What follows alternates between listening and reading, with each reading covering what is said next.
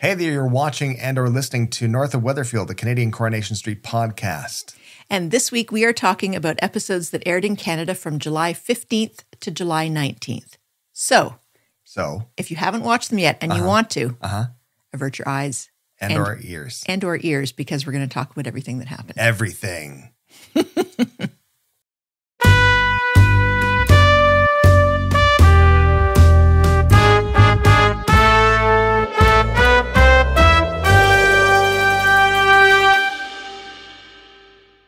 My name is Brittlestar. My name's Shannon. Of course, those aren't our real names. Our real names this week are...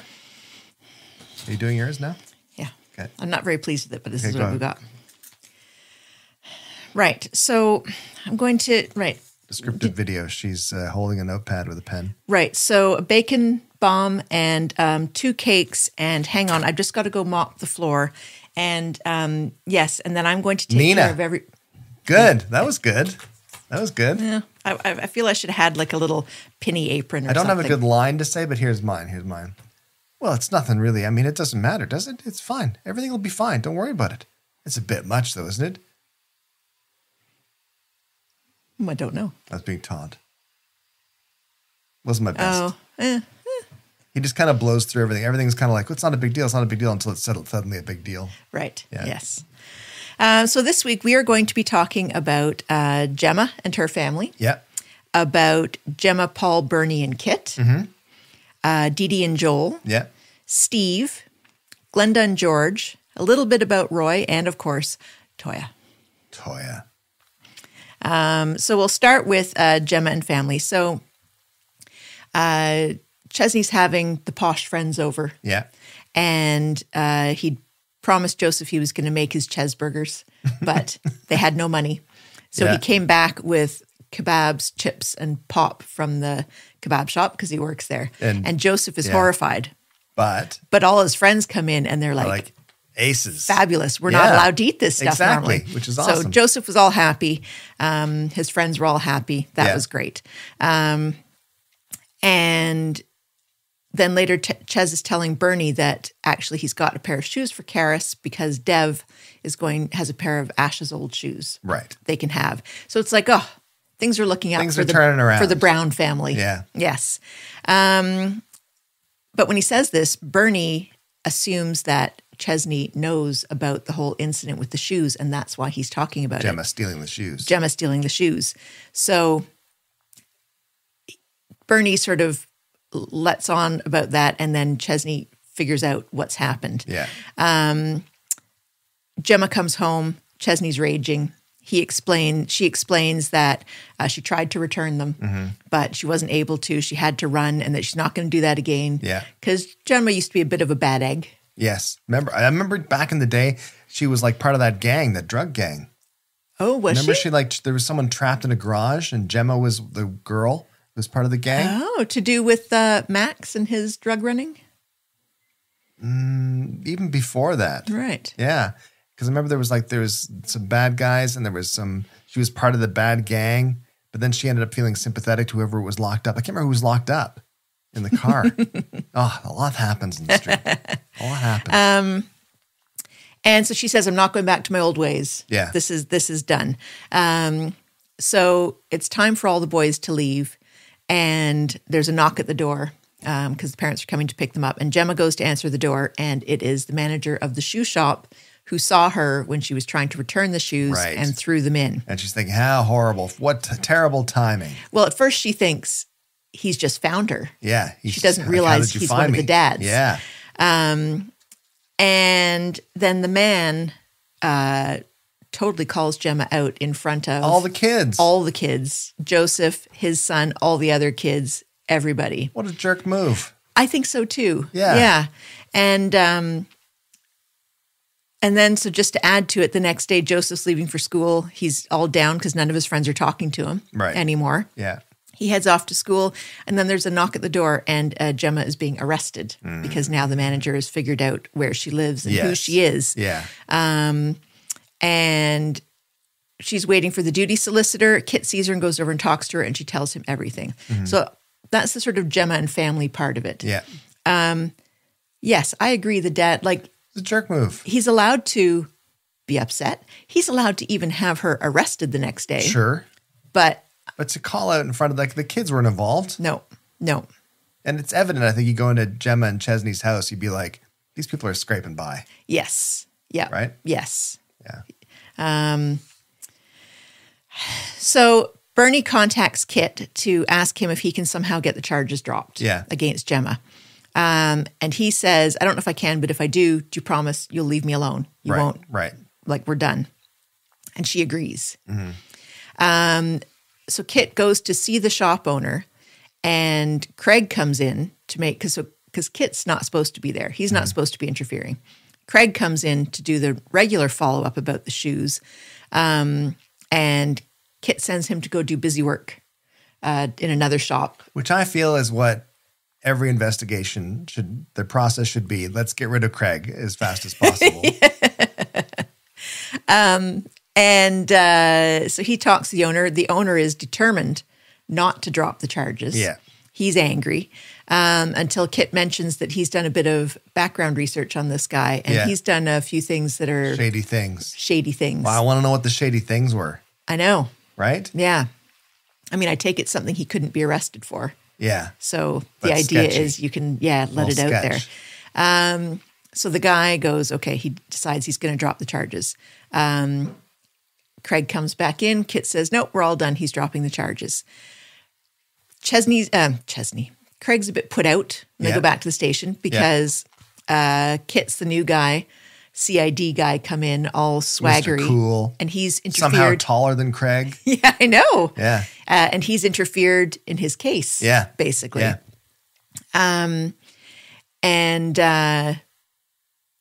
So then he points out Gemma to Kit.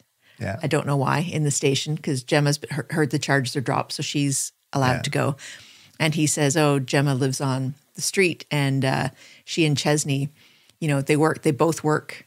Yeah. They've got all these kids. They try really hard. They're barely scraping by. Yeah. It's not like Gemma's sitting at home all day. Yeah. And Chesney doing nothing. Eating bonbons. Yes, they're really working. So he goes back to Coronation Street, finds Gemma sitting on Maxine's bench, which is getting a good use these days. Yeah, it is. Yep. Yeah. Talks to her, and she sort of figures out that maybe he got the charges dropped. Right. And he kind of confirms that. And so she invites him in if he wants a cup of tea, and opens the door. You can hear all the kids, the chaos. And he goes, yeah, okay, goes in. And then flash forward, and we see him with the kids. He's having a great time. Yeah. Bonding with the quad squad. Yeah. And then he gets a phone call. Yeah. And it's his dad, and his mum has just had a stroke and died. So he goes to head out just as Bernie's coming in. He was a bit slow on the head out, though, in that scene, I thought. He's probably in a bit of shock. Well, I know, but he's also kind of like, well, okay, I guess this happened, and we got to deal with our stuff, too. It's like, no, you just drop everything. You'd be like, I got to go. Yeah. Nah. I don't trust him yet. No. Kit. No. So Gemma then tells Bernie, no, he's gone because his mom just died. Bernie follows him out to the car, and she says, do you want to talk about anything? And he says, you can't just come back in like that. Yeah. We agreed, you're not talking to me anymore. And then he sort of pauses, and he says, actually, I've decided I'd like to meet my brother and sister and have them get to know me. Yeah. So he wants to bring the secret out into the open to Paul and Gemma. So Bernie says, great, we'll do that tomorrow. Bernie is waiting in the pub because she and Kit are going to meet there before they go up to the flat. She's nervous, but she's really happy. And then she's waiting. He doesn't show up. Meantime, Kit goes straight up to the flat on his own. Yeah. And Paul and Gemma are waiting for Bernie and her news. And he tells them that he is their younger brother. Yeah. And they're quite horrified, especially, I think, because he's the younger brother. That whole thing of if he were the older brother, it maybe made more sense. Yeah. And then Kit points out everything that Bernie, like the fact that Bernie just abandoned him as he views it. Yeah. And then about Bernie asking to meet him on his 21st birthday. Yeah. And then getting drunk and blowing him off. Yeah. So he's spinning Bernie in a negative light. Sure. Right off the bat when he tells the story. Not that hard. Not that hard. But no sympathy, no empathy. No. Yeah. And they're angry. Like they're getting upset, Paul and Gemma, at Bernie. Sure. And he steps out to, I think, make a call or take a call or something. You see him in the background and Gemma and Paul are talking to each other, quite upset. And you see him smile. He's quite pleased he's caused this strife. Exactly. That's why I don't trust him. Yeah. He's just like his mother. I don't trust them. So here's my question. Has Kit been looking to hurt Bernie right from the start? No, I think that, yes, in a sense, because he wants to get vengeance. Because I think we haven't realized how much damage and how hurt he was when he was 21. Yeah. And his birth mother said, let's meet, and then just didn't bother showing up. Yeah. And as he said to Bernie when he saw her later, that's why he left her waiting in the pub. It's really not nice, is it? Yeah. But did he seemed to be having a good time with Gemma and the kids. I think he's been legit He seemed to be a there. bit softened, like actually happy. Yeah. Did his mother dying and him realizing that Bernie is the only mother figure he has left, and that made him go sour again? Well, what's happening is that his mother's died. Mm-hmm. He's got Bernie as a backup mom. Mm-hmm. And then Bernie has Paul, who's expiring soon. Mm-hmm. And she's got Kit as a backup son. Right. It's a little crisscross. Right. Applesauce. Not healthy for anyone. No. Yeah. No. Yeah. Exactly. Terrible. But yeah, I think he's obviously been severely hurt and damaged by it when he was 21, mm-hmm. and that's playing into his character now. I think he genuinely likes the quads. He genuinely likes Gemma and Paul. Right. But he's like, let's band together. Side note, I did really like when Beth was flirting with Kit, and then Gemma came up to see if they were still on for a pint, and she realized they're family. Yeah. And she was shocked by that. But then when she found out that Bernie was the shared relative, she was quite flabbergasted. It was quite funny. Beth is doing my head in. All right, Dee-Dee and Joel. Yeah. So Sabrina is talking with her blonde friend, telling her about the second encounter she had with Joel. Do you know that girl's name yet? I don't know. We heard it once. Okay. And I don't remember That's not enough. It's got to be at least 20 times for us to remember it. Yeah, I have to write it down. Yeah. And talks about him giving her alcohol. And the friend says, like, that's really weird. And she says, no, he's legit. He's a lawyer. Shows the card. Yeah. And the friend says, well, then that's definitely not a good look if you're a lawyer to be giving a young girl alcohol in the afternoon. A minor with alcohol. Yeah. So she says, give me the card. I'll get rid of it for you. And she pockets it. Yeah. She then confronts Joel in the street with this card and basically demands money from him to keep quiet. He brushes her off. Mm-hmm. And then we see Dee-Dee. So Dee-Dee's meeting with Joel's parents ended badly last week when Amy spilled the beans that they were engaged. Yeah. And so they left in a huff. But then Joel's parents show up at the flat and apologize to her, saying that they've overreacted. But they felt really shut out of Joel's life the past year. He's been quite secretive. Yeah, ever since he started killing people. Yeah. So it's been really hard, and it was really nice for them to see how Ed and Michael were standing up for Dee-Dee in the bistro. Yeah. And so that's all good. They accept the invitation to the surprise engagement party the next day. Yeah. What a weird thing. That was super weird. But Dee-Dee's weird. She is weird. Yeah. Yes. Great clothes, though. She's got amazing clothes. She could have herself a really nice flat if she spent less on clothes. I agree. So Joel is pleased to see his parents at the luncheon the next day. Everyone's getting along well. The blonde girl comes in. Joel sees her. Yeah. Can tell she's going to make trouble, so he goes over. Dee-Dee is giving them the stink eye. She wasn't given the stink eye, I don't think. I think because I remember she looked over and she was just like, why? Mm-hmm. Why is she talking? I think jealousy is going to be a big issue with Dee-Dee. But anyways. I think the penny's not dropped, but I think that she's starting to go, this is weird.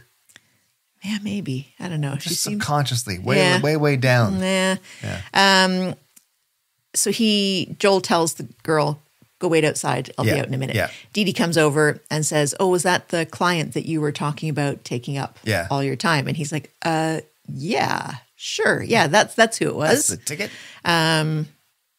So he goes out to talk to her. Meantime, Dee-Dee, his parents, everyone is talking about how great Joel is, that he takes on these pro bono legal aid cases to help that poor girl. Yeah. Meantime, he's out and she's demanding money to not spill that he was plying underage girls with alcohol in the afternoon. Yeah. He gives her some money and then says, that's all I have for now. I know. Why would he add for now? I know, as opposed to, there you go. There you go. See you later. Yeah. And then later we see her sitting on the bench and D.S. Swain comes up behind. Oh, that's right. I'd forgotten about this. And this is when we hear her name because she says her name.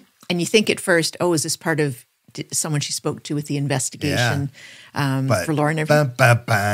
Her daughter. This is the troubled teenage daughter. Yeah. Which I thought was brilliant. I'd quite enjoyed that twist. Like, yes. Yeah. So Joel and Dee-Dee go back to the flat. So Dee-Dee has decided that they should move in together before the wedding. Yeah. But they still have to maintain separate bedrooms. Ugh. So, but it was a bit of a weird thing because Joel's place has 2 bedrooms, so she sometimes can stay there. But then instead they decide to ask Adam. She asks Adam to move out. They're trouble. He was very gracious Joel about and Dee-Dee are trouble. Sure, different degrees of trouble. So she asks him to move in with her. Yeah. And he's quite pleased. She goes off to buy a bottle of wine to celebrate. And he gets yet more texts from this girl asking for money. So here's my question. Is this girl just looking to make money from blackmail? Or is this going to become more of a intimate transactional relationship? Like romantic? Like with Lauren. Like paying for, like a quasi-boyfriend. Because I think that's probably his... one of his skills is that he's able to turn the charm on and make these young girls feel special. And he has money. And yeah. But I mean, you'd think that D.S. Swain's kid would have money as well. Because she's the daughter of a police officer? Yeah, sure. Who's a single parent? Which D.S. Swain dresses nice. She's just wearing the same blazer every day. She can get away with it. Navy blue. There you go. You're a police officer. It's dark. It's black, I think. Oh, maybe she's got 2. Yeah. No, I feel it's not. I don't think she's in it for the money. I think that she's going to be. I think that Joel's going to use his skills to make her feel like she's super special and she's different from all the other girls, and bring her. And I think it's going to culminate in a dramatic takedown. Is Craig going to be involved? God, I hope not. He'll inadvertently be involved. He'll walk through like, what's going on? Stand on the evidence. Yeah, exactly. So Steve. So it was Steve's birthday. Our Steve. This week. Poor Steve. Our Steve. So Tim has to tell Steve he's not going to be able to go to the 3 pints and a game of darts birthday that Steve has organized, which, by the way, not that I'm a darts person, but I love the idea of this is what I want to do. This is what the evening will entail. No, I think it's afternoon. It's even better. Yeah, this is what the afternoon will entail. Yeah. 3 pints. Game of darts. Yeah. Maybe a little hot pot. You're home. Yeah. Yeah. And Tim makes up a blatantly obvious story about what he has on. He has a doctor and a dentist appointment on the same day. Yeah. So Steve's a bit sort of, I don't know what's going on here because I don't think that's true, but I'm not sure what's happening. Then Sally comes in and asks him to give her a run into town so that she can buy an outfit for tomorrow or the next day or whatever it is. So now Steve's decided that combined with Amy not having any plans for him means it must be a surprise birthday party. And so he goes into town to buy himself a new shirt as well to look all fancy for this. He gets home. Amy's in a bad mood because Tracy has decided that she's not coming back for the unveiling of Tommy O's bust. Yeah. Because she doesn't want to leave the good weather behind. And so this means that not only has the spa day Amy planned for them been kiboshed. Out the window. Yeah. Tracy now wants Amy to step in and take over the florist with all the sort of financial aspects, as well as going to school. Yeah. And as well as working at the bistro. And as well as navigating life as a young woman. Exactly. In 2024. Exactly. Yeah. So Steve's birthday morning, he's all excited because he thinks he's got a party that day. Yeah. Plus it's his birthday morning. Yeah. Gets a lovely gift from Amy and asks, what are the plans today? And Amy's like, oh, you said you didn't want to do anything. I'm working. Yeah. And he's like, oh, in the bistro. Okay. So maybe that. And Ken said, maybe we could go get a bit of lunch. And Steve's like, oh yeah, lunch. That's a good idea. Yeah. Like he's trying to play coy. Yes. That he doesn't know there's a surprise party in the bistro. Yeah. But there is no surprise party in the bistro. So Cassie arrives to be Ken's carer, and Steve heads up for his birthday bath, which apparently is a bath with a beer. Cassie, Amy, and Ken all now realize that Steve thinks he's getting a surprise party. Yeah. So there's a bit of panic. Amy is out because she's already working. Yeah. Cassie says she can get the drinks and snacks together. Ken's in charge of the invite list. Yeah. Cue Steve coming down from his bath. Yeah. All excited and happy. And it's Ken, Cassie, Brian, and Rita. Because that's all he could round up because everyone else was working. Yeah. And Tim had an event. Yeah. Yeah. And so poor Steve is crushed. Yeah. And then just to add insult to injury, then sees on social media Sally posting her and Tim at the unveiling of Tommy O's statue, bust. So now Steve's raging because he feels quite betrayed. Yeah. Because Tim is going to an event celebrating the man who stole Steve's wife. Yeah. And not coming to Steve's 50th birthday. Yeah. Brutal. Yes. So he says, right, that's it. I'm going down there. And Cassie says, you've been drinking. Yeah. I'll drive you. So rather than trying to calm him down, and the fact that he can't drive is a good reason to not go there. Yeah. She just decides, But right? Cassie likes a caper. She likes a caper. Yeah. They get there. They find the room where the bust has the cloth over it, ready to be unveiled. And they're trying to plot what they're going to do. Next thing we know, we see everyone entering the room, getting ready for the big unveiling, whip it off, and it's a soccer ball with a face drawn on it. Which is pretty great. Which is pretty good. It was very Wilson from Castaway. Yes, it was. I liked it. It was. Yeah. And then we see Cassie and Steve legging it out the back door and hopping in the car with the bust. The bust, yeah. Cassie says, what are we doing now? And he's like, I have a plan. Let's go. Tim and Sally arrive back early from the non-event because it was a bit of a bust. Yeah, yeah. See yeah, that? It was pretty bit good. of a bust. Yeah. And they decide they're going to go upstairs, have a little bit of hanky-panky with their spare time. Yeah. And Tim pulls back the covers and the bust of Tommy O is in the bed, a la horse's head. Godfather style. Yes. Yeah. He knows exactly who put it there. Of course he does. Storms over to Steve's house, and Steve tells him how upset he was by Tim blowing off his birthday to celebrate the man who stole his wife. And Steve says he feels like a failure. His son died. His daughter went through a year of hell. Yeah. His other daughter has chosen to live on the other side of the world. Yeah. His 40th, he went through a bout of depression. So for his 50th, he really wanted everything to be positive. And then the two of them had a lovely heart-to-heart. Which was nice. As they wont to do. Yeah, yes. Exactly. Love a good stim. Yeah, exactly. Cassie later sees the bust, because it's still in the house, and tells Steve he has to get rid of it. Sure. Because if he's caught with it, it's just plain old theft. It's plain old theft. Plus, does he want to go to jail with a load of Wethy County fans? Yeah. Not a good idea. No. So she's trying to get him to destroy it, hands him a hammer. She's like, this will be good. You can bash in Tommy O's face. Yeah. Steve can't bring himself to destroy or dump in the canal his heroes. His hero. Yes. Yeah. Poor Steve. So he and Tim put on some high-vis vests, dress as delivery drivers. and bring it back to the hotel. And they try to drop it. An employee sees them. Yeah. They have to sort of confess because there's no name, no address, nothing on the box. Debbie sees them and says, "What are you guys doing here? Why are you dressed like that?" And very clever, they say, "Oh, it's a new sideline for streetcars doing delivery." Which was thinking. Yeah. Great idea. But then Steve goes out of his way to point out that there's no name or address anywhere on this box. Picks up the box and the head falls out the bottom. It would have been, if they just put some kind of label on it, it would have been a great plan because they could say they were asked to deliver it. And it was just somebody anonymously dropped it off and they don't know who it was. And here they are bringing it back to the hotel. We'd be good at capers. So that's Steve's birthday. Yeah, so rough for Steve. Glenda and George. Yeah.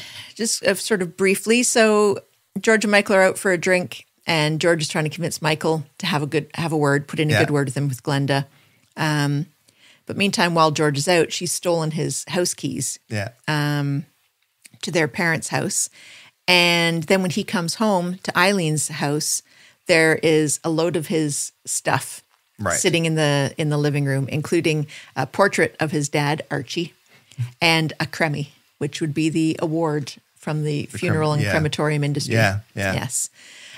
Which is quite a nice award, actually. It was a very nice award. Yeah. It was large. It was large, but it's sort of modern art. Yeah. And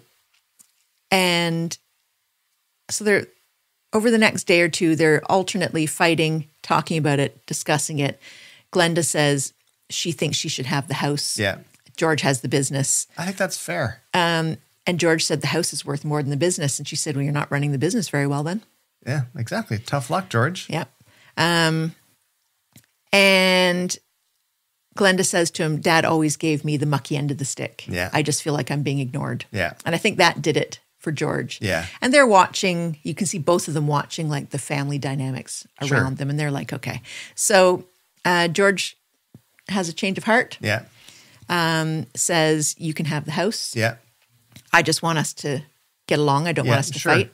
Meantime, though, Michael has dumped Glenda because the caper of stealing the keys, changing the locks, and kicking George out of the house has turned him off. He says, I don't want this drama. Which was shocking because the magnetic attraction between the two of them was palpable. It was just incredible. Exactly. How could they possibly not be together? Exactly.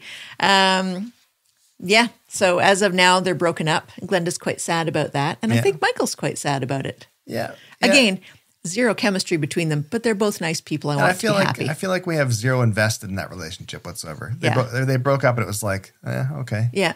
All right. Yeah. Yeah. Yeah. Anyway.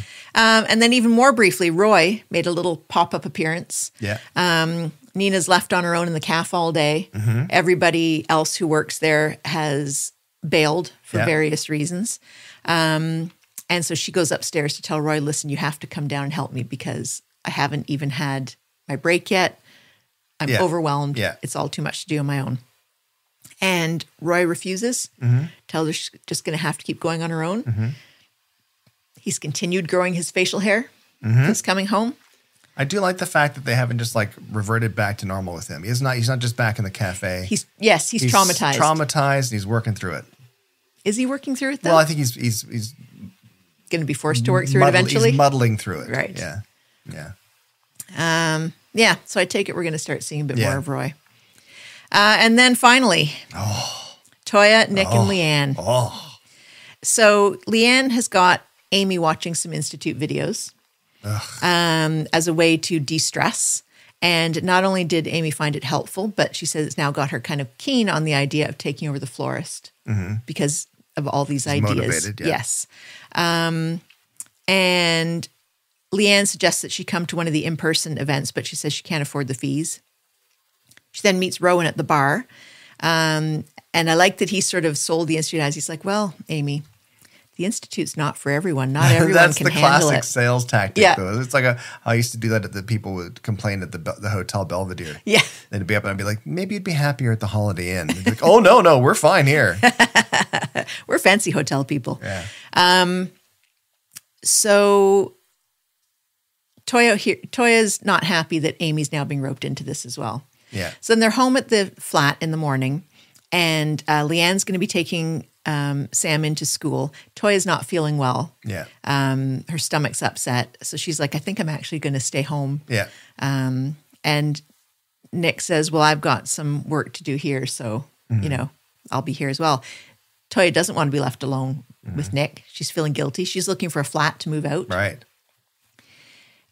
She says, I'll go in anyways because I don't want to be in this situation. So she goes in, and while she's at work, this is after Leanne's in, she gets a stabbing pain in her side. It sort of drops her to her knees. Yeah. And Leanne's like, yeah, you have to go home because you're not feeling well. She goes back to the flat. Nick's there. Says she probably should have some soup. That might help make her feel better. So he heads out to go buy some soup. Yeah. As soon as he leaves, she drops again with another stabbing pain. Calls for him. He's already left. Yeah. The old phone is dead, of course. Sure. And he comes back because he's forgotten something. Yeah. And finds her, and they go to the hospital. Yes. Yeah. And she's in the hospital bed. Nick's with her because he came in with her. And Leanne rushes in because she's been told her sister's in hospital. And the doctor comes in and says, we've got some test results. And Toyah says, oh, you can speak freely. Yeah. Yeah. And? Prego. Yep. Preggers. Yep. Pregnante. Yes. So even if I'm being generous with the timelines, they slept together 2 weeks ago? I know. Maybe 3? It seemed a little early, which makes me think that they think it's Nick's, but it might not be Nick's. I thought of that too. But I don't know who she's been with, but she's a dark horse, our Toyah. I mean, she dated Peter for years. Yeah. Without telling anybody. Yeah. She's a dark horse. Yeah. Yeah. Yeah. Bit of a goer. Well, I mean, that's evident. She was going with Nick. Maybe Nick's a bit of a goer. Of course Nick's a goer. So humorous moments. I'm glad, obviously, their humor writer is back from their 6 weeks off. Yeah. Because there were some great humorous moments. Everything Rita said at Steve's party. Rita was great. Was a fan. I'm not really a Rita fan. I don't have anything against Rita, but she is just like, whatever. I'm a Rita fan because she is her and Ken Barlow, William Roche are royalty. Yeah. They're Coronation Street royalty. Yeah. But I'm okay, whatever. But that was she was good. My favorite Rita scenes ever. Gets a bit punchy. Is being a real old lady. Yeah. I liked when she said to Cassie, do you have anything other than crisps? And Cassie said, oh, is it because of your teeth? And Rita went, and chomped her teeth. Nothing wrong with my teeth, which was very funny. I also enjoyed Sally reflecting on why she should have a statue of her. And one of the reasons would be including her campaigning for LGBTQ plus rights. Yes, yeah. And Tim said, texting Sophie doesn't make you a campaigner. I like that. I also liked in that scene where she said, he's like, where would you put the statue? She's like, I don't know, Maxine's bench? Yeah. Let's get rid of that. Is anyone using that anymore? And it's never been used more. I know, than the past 2 months. Yeah. I also liked Steve face-to-face with Tim, and he said, I'm 50, and what have I got? And Tim said, halitosis. It was pretty good. Lovely moments. Yeah. Definitely between Steve and Tim. Stim. Yeah, it's the Stim moments. Steve said to Tim, I wanted to have a good birthday this year because of what happened on my 40th. Yeah. And Tim says, what happened on your 40th? And Steve said, I got depression, didn't I? Yeah. And Tim said, that's not your fault. That's nothing to be embarrassed about. Yeah, I like that as well. I like the fact that It's like saying, I broke my arm on my 40th. And blaming myself. I'm such an idiot. I broke my arm. And it's like, well, it's not your fault. Yeah. That you broke your arm. Yeah. It's not your fault that you had depression. Yeah. Yeah, you just had something you had to go through. Yeah. Yeah. That was lovely. Yeah. I think we all grew. Well, that was pretty good, Shannon. That was very succinct. There was a lot to get through. Considering I was out of town. Yeah. And had to watch on my laptop while lying on my hotel bed in Vancouver, which was very difficult to stay awake in some of the seasons. But I did pretty good, I think. Yeah, well, luckily it was an exciting week. Exactly. So thanks so much for watching and or listening. You can find us at weatherfield.ca, where you can sign up and you'll get email notifications every time a new episode's posted. You can also, of course, subscribe and follow on your favorite podcasting platform or podcast platform or podcasting platform, either one. You make a podcast, you want to follow us, you can do that too. You're allowed to. And then I think it's probably time for the theme song. Yep.